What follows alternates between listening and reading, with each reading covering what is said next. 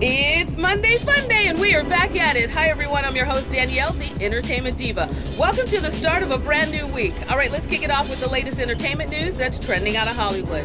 First up, I'm talking couples news, and it looks like Blackish TV star Anthony Anderson and his wife, well, they're another Hollywood couple who's decided to call it quits. The surprising news is that the two are getting a divorce, and his wife, Alvina, is the one who filed for divorce.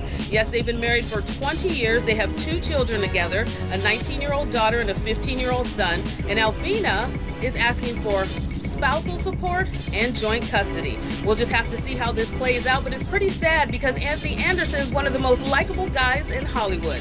We wish them the best of luck.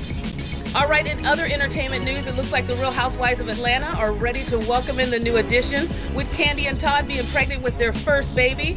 Lots of fans are trying to figure out, when is the baby due?